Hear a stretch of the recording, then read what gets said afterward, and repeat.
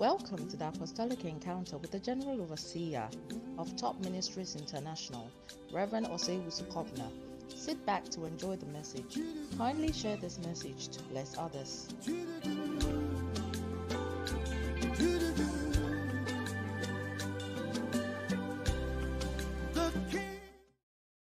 We bless the name for another opportunity to be at his feet. And we thank God that you are here today. Now I want to remind you the virus is still around, so do take good care of yourself and may God richly bless you. Amen. We want to continue our series on the preparation for the harvest, on the big catch. And I believe by now we are expecting that God has given you a new heart. A new heart. And then we want to be searching the scriptures, because the Bible is telling us in our last studies in 1 Samuel chapter number 10 and then verse number 6, he said, the Spirit of the Lord will come over thee, thou shalt prophesy with them, and thou shalt be turned into another man.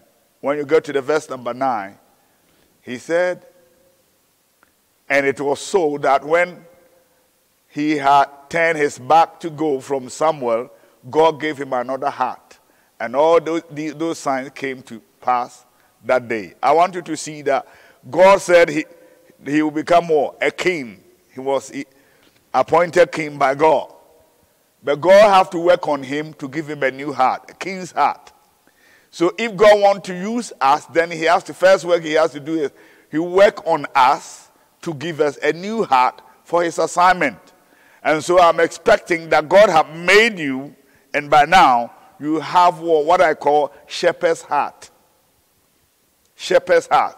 You need a shepherd's heart to take good care of the cell members. I'm praying that all of us will have shepherd's hearts to care for the lost, and we'll be out there searching for those who are lost. Amen. So let's get into the scriptures to find a few things about the shepherd's heart. A shepherd's heart. His heart. There is this passage in Psalm number 51 and then verse number 17. Psalm 51 verse 17. Very interesting. David was saying, the sacrifices of God are a broken spirit, a broken and a contrite heart. Oh God, I will not despise. You see, you have to have a broken heart. For instance, we are what? We are his own. He has selected us. But we have to get a new heart for his assignment. But he must do a work on us. But we have to get a right heart and a right attitude to be changed into that person which God have in mind. Hallelujah. They say broken, and the sacrifices of God are a broken spirit and a broken and a contrite heart. Oh God, thou will not despise. Let me try to explain it this way. When you are broken, that means you can be mended again. God can turn you around and do a new thing. When you visited the potter's house in Jeremiah chapter number 18, it talks about, let's visit a visit to the potter's house. Let's get there. Jeremiah 18:1. Jeremiah 18:1. It talks about the potter's house. Read the 1 and 3. Okay, let's go to the 3. Then I went down to the potter's house, and behold, he wrought a work on the wheels. 4.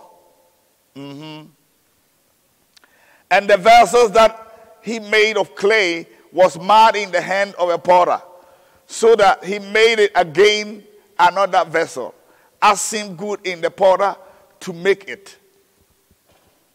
Then the word of the Lord came unto me, saying, O house of Israel, cannot I do with you as this potter, saith the Lord? Behold, as the clay is in the potter's hand, so are ye in my hand, O house of Israel. You see, the truth is that we are in the hands of God. If we want God to be here, then we have to get a broken heart. We have to be soft in his hand, because he will always use a soft clay. The potter will use a soft clay to model that vessel he wants to. So the Spirit of the Lord will come over thee, and thy life will be watered by the Spirit.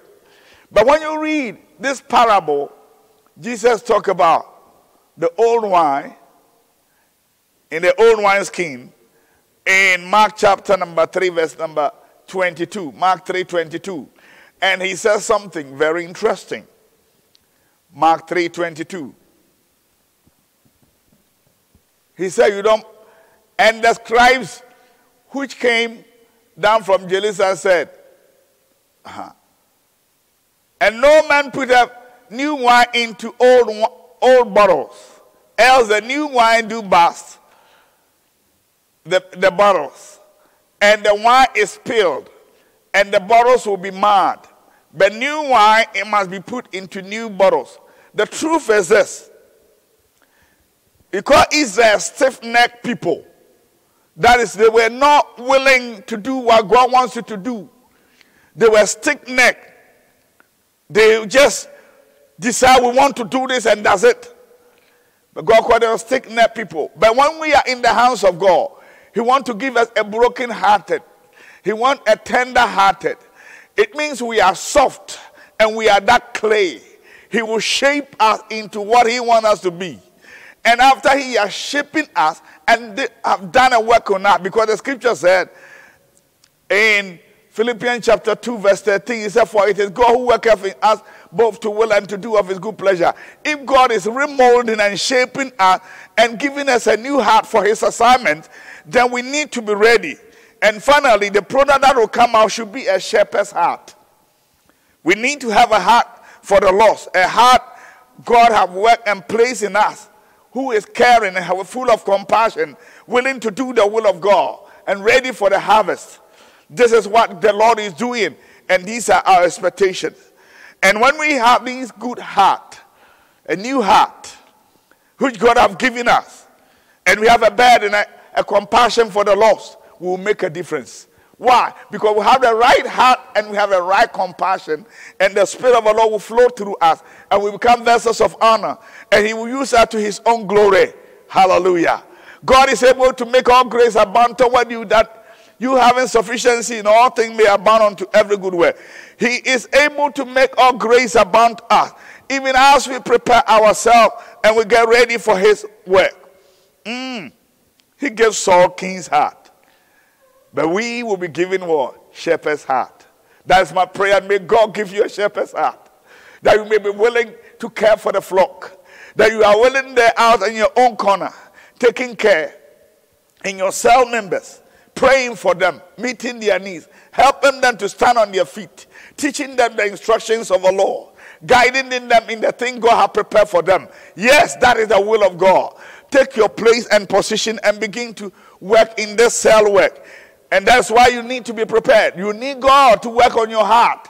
You need to be willing. You need to do a whole lot of things. Hallelujah. Bless the name of our Lord. Now, we want to get into today's subject. All that we went through is to remind us of where so far some of the things we have covered. And then we added a few things to it. And I hope you are coming with a shepherd's heart. Because if God has worked on you, His Spirit has come upon you, and like He turned Saul around to be a king, He has also turned you around to be a shepherd. You have a shepherd's heart. You are willing to take care of the flock. You are willing to take care of that cell member. You are willing to be out there looking for the one who is lost. You will leave the 99 and go for the lost one. Yes, that is the work of a shepherd. You want to go there and find out that who are they all in. You care about them. You care about all the members of yourself. You care about that group. And God will bless you. Amen. We want to now get into our assignment. Our assignment is what? The big hatch. We're moving into the territory where God has called us and planted us. And I believe you are in your locality. You find yourself in a place, in a locality. And in that location where God has placed you, I want you to believe that God has given that land for you. Believe God for it. Believe God with your heart. Trust Him in your heart. And pray, Lord, give me this land. Hallelujah. Hallelujah. As you pray over this land, listen, it's a focused, intensive prayer. You need to penetrate and prevail in prayer in the realm of the Spirit to be able to take a land. And you need to be willing to pay that price for it. Because we need to be ready, and God wants to use us to accomplish that. Hallelujah. But let me give you a picture in the scriptures. Shall we go to Exodus chapter number 17? Exodus 17, the battle of Rephidim. The battle of Rephidim. Well, Moses and Aaron and Hur, they sat at a mountaintop with the rod of God. Are you there? Okay, let's go. Then came Amalek and fought with Israel at Rephidim. And Moses said unto Joshua, choose us out men. I want you to underline that. Choose out men. And go out, fight with Amalek. Tomorrow I will stand on the top of the hill with the rod of God in my hand. That is the instruction. Moses will sit with the rod in his hand. So Joshua did as Moses had said to him, and fought with Amalek.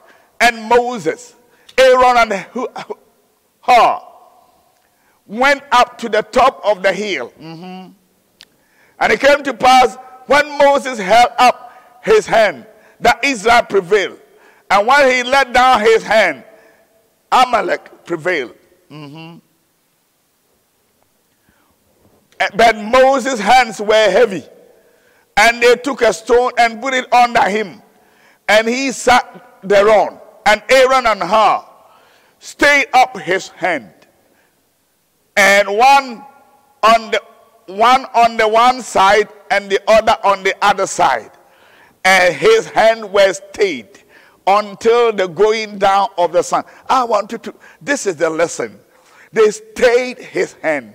They helped Moses to raise his hand, not undermine him. They stayed his hand, one on the side. That means I can see Aaron sitting on the who? Moses. Moses was sitting on that stone, Aaron on this side, Hur on this side, and they held his hand. So long as his hand was up there, they held his hand to keep his hand up. So long as his hand was up there, Israel had victory. Hallelujah. And so it was a teamwork. You see, even in the spirit realm, look at how they team up to work together as a body.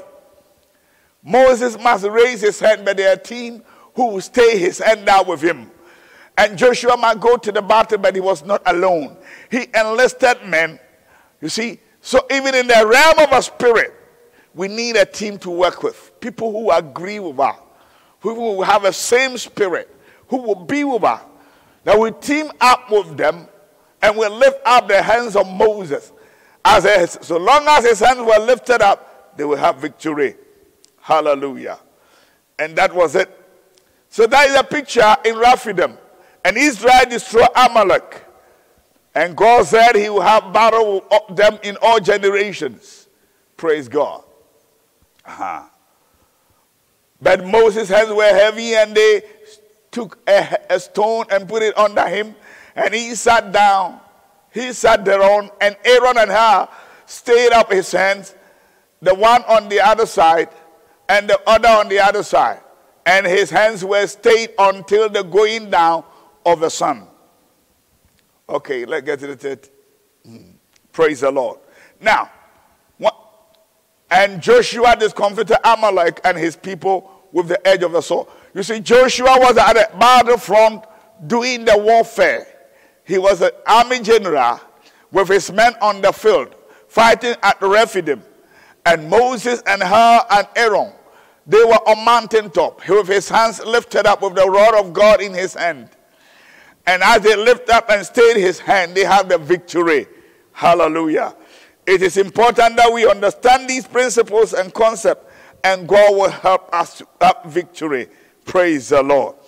Now, this scripture, Jesus gave this parable, and it is in Mark chapter number 3 and then verse 24 to 27. Mark 3, 24 to 27. And if a kingdom be divided against itself, that kingdom cannot stand. If a kingdom be divided against itself, that kingdom cannot. And if a house be divided against itself, that house cannot stand. And if Satan rise up against himself and be divided, he cannot stand, but have an end. No man can enter into a strong man's house and spoil his goods, except he will first bind the strong man, and then he will spoil his goods. Hallelujah. No man can enter into a strong man's house and spoil his goods, except he will first find a strong man, and then he will spoil his goods.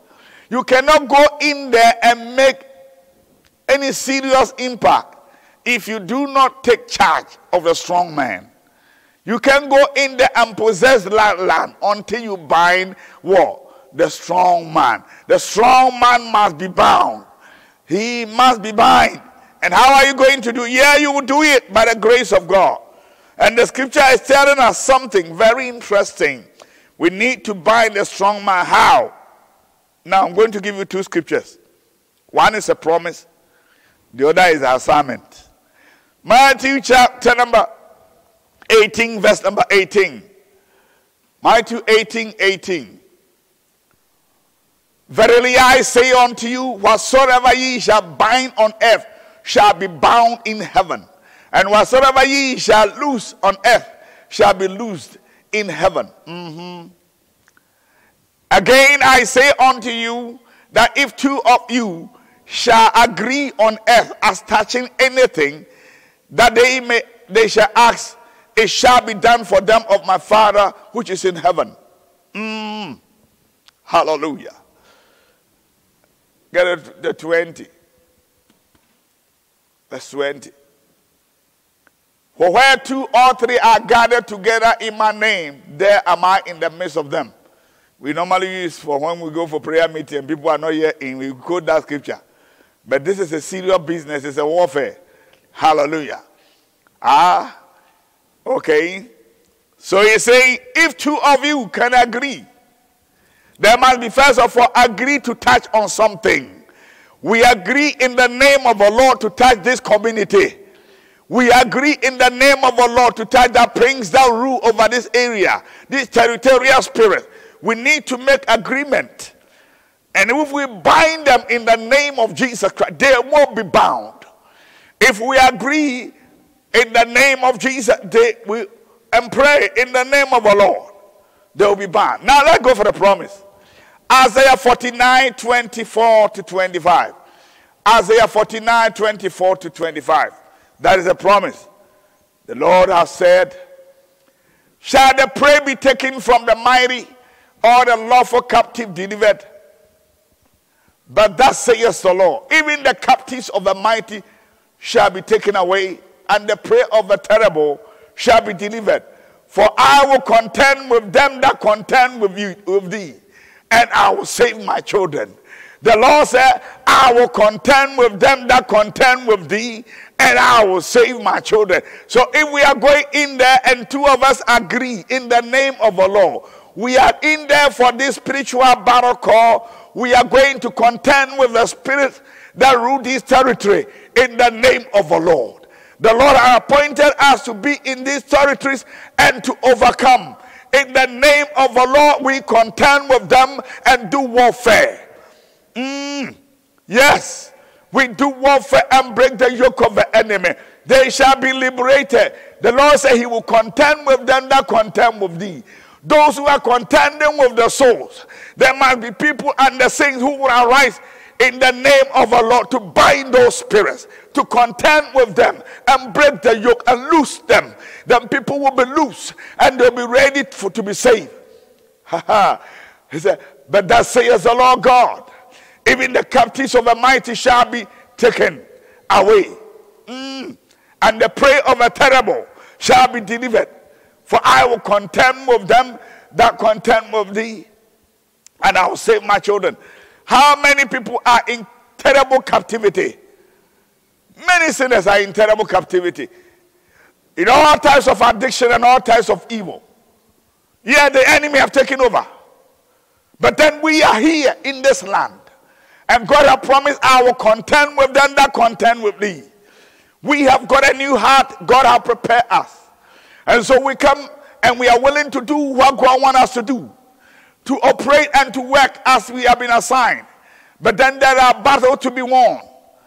There are spirits we need to contend with in the land.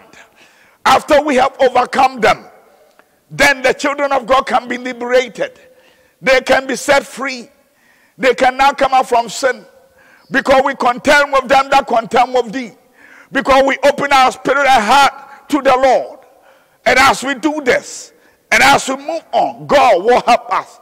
Kabunda Hatia. The time has come. And I call you, church, wherever you are, to team up with us.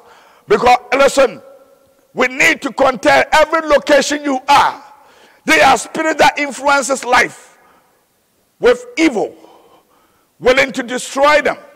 But God is not willing that any should perish, but that all should come to repentance. But we are the people chosen of God to overcome the enemy. But remember this, God has chosen us to contend with the enemy. That is why he has given us a spirit. And he has promised us, if two of us who agree on anything, we bind on earth shall be bound in heaven. We loose on earth shall be loose in heaven. And that is a powerful promise. Hallelujah. Brother, you don't know who are with us. I want you to know you are not alone. Hear me, brother, sister, you are not alone. The Lord is with us. His ministering angels are standing right with here. If only we are willing and we want to move, they are there with us. As we contend them, these are spiritual warfare. You will see Gabriel and Co. move into action to break every chain, to loose their captivity captive and set them free. Because Jesus, the Spirit of the Lord is upon me. He has anointed me to preach the gospel to the poor. He has set me to set at liberty those who are bound. You see, His Spirit have come over us. The minister angels are here. And we are ready for assignment. Now it is time for warfare. It is time to contend with those spirits that hold people in sin. Those who hold them in adultery and fornication, in drunkenness and evil. Those who are planning and the lust for money and desire for evil are bound in our time. Why? There are demonic spirit behind it. We contend with those who contend with the souls of these young men who are only lusting and desiring for money and wealth. But listen, we have been given power in the name of our Lord. The Bible said, well, what is the promise? He said, behold, I give unto you all power to tread on serpents and scorpions, over all the power of the enemy, and nothing shall hurt thee. We have power to tread on serpents and scorpions. We have power in the name of our Lord. Because the one who said this, all power in heaven and on earth is given unto me. Go ye therefore in my name. So long as we are in the name of the Lord and we are going by the marching orders of the Lord, we can overcome any stronghold. We can break any yoke. We can set people free. Because it is not by might, not by power, but by my spirit. It is the commission of the Lord. And those who are chosen and called, he empowers. And those who are empowered will overcome. And we are more than conquerors through Christ, who strengthened us. By the Spirit and the unction of the Lord, the yoke will be broken. May the Spirit of the Lord come over your life. May you be turned into another man. May you be that brother who have a zeal for God. And as you agree with the brethren, in the name of the Lord, we enter into warfare and we combine. Hallelujah. Hallelujah. Like they did at Rephidim, we agree in the name of the Lord. And as we break the yoke of the enemy, the chains will be broken. People will be set free. And as we proclaim the name of the Lord, no one will be bound. They will be set free. Why? Because we have done the right thing. We have done what the Lord requires of us. Hallelujah. But that says the Lord, even the captives of the mighty shall be taken away, and the prey of the terrible shall be delivered. For I will contend. For I will contend with them that contend with thee, I will save my children. He said he wants to save his children. He wants to deliver them. Hallelujah. So you find yourself in any location where you believe that God has sent you there, we invite you to join us, even as we are preparing for this great assignment. And we are this season, this week, we are entering into a season of war, spiritual battle, contending with powers of darkness that hold people in captive, that all evil habits shall be broken, addiction shall be broken. You see people whose lives have been destroyed because of drunkenness, those on drugs, those on marijuana, all of them. Hallelujah. Their lives have been broken. But listen, as we contend with them in faith, in the name of the Lord, as we agree, no power of darkness shall prevail. These are the last days, and the unction of the Lord is being released upon our life. And the yoke shall be broken because of the anointing. The Spirit of the Lord is released upon our life, and the yoke shall be broken because of the anointing. The Bible said when Jesus, he came to when you read Mark from chapter 1, he came to the tabernacle, and the people demons started screaming. Say, Lord, are you come to destroy us before time? Why? The Spirit of God was upon him. Say, you are the Son of God. He said, quiet and come out of him. May we stand on our feet and cast out devil. May demons begin to scream as we walk about. Like the day when Paul got to Philippi. That little girl who would say, hey, these are the men of God. The familiar spirit which were cast. May we be out there casting out evil spirits, even as they come confronting us. Why? The unction of the Lord has come upon us. These are the last days. We need to contend for souls for women and men and bring them from the bondage. And as we do this, we will see the manifestations of these things, and God will bless us. Hallelujah. We thank God. We thank God. We thank God. And there was in the synagogue a man with an unclean spirit, and he cried out, Mark 1, saying, let us alone. What have we to do with thee, thou Jesus of Nazareth? Art thou come to destroy us? I know thee who thou art, the Holy One of God. May you be the Holy One of God. May you be that servant of God, a child of God with the unction of God upon your life, sent by God to deliver and set the captive free. May the unction of the Lord be upon thee. The yoke shall be broken because of the anointing upon your life. Even as you wait and pray, as the unction come over your life, and as you step out into your assignment, those demon spirits will scream because they know you. They know who you are. You are a child of God. You are spirit-filled. You are the power of God over your life. And they cannot prevail. Why? God has sent you for an assignment and they cannot stand. Hallelujah. I'm praying that you will be faithful in your calling. I'm praying for you that you understand these things and give yourself wholly to them. And no man can stand before thee. Because that's what the scriptures, the promise to Joshua. As I was with Moses, so will I be with you. And no man shall be able to stand before you. No man. That's a promise. No demon spirit, no manifestation shall be able to stand before you. Why? Because of the unction, the anointing that will come upon you. You are transformed into another man, by whom demon spirits will scream and go away. Hallelujah. Now listen. And Jesus rebuked him, saying, hold thy peace and come out of him. May we cast out devils, and may we preach Christ to others, and may we encourage them to receive the Lord. Now I want to be praying with you now. God loves you so much. I'm praying that God will impart his spirit and grace upon you, that grant you boldness to stand, to challenge the powers of darkness, to overcome the wicked spirit in high places that rule over territories and in any location. Father, today I pray for the brethren, wherever they are. May your spirit and grace rest upon them. Yes, Lord. May they take up this challenge to overcome every demonic powers, demon spirit that contend with souls of men and women. That the yoke be broken in the name of Jesus Christ. And I bless you, Lord, for who you are and for what you're doing. May thy name be praised. May thy name be glorified. I pray, my Lord, that people will be set free because of the anointing upon their life. Anoint them with fresh oil. May they go to fulfill the will and the purpose of God. In Jesus' name, amen. Now you want to give your life to Jesus? Just pray this prayer with me. Say, dear Jesus, I come to you just as I am. Come into my heart. Be my Lord and my Savior.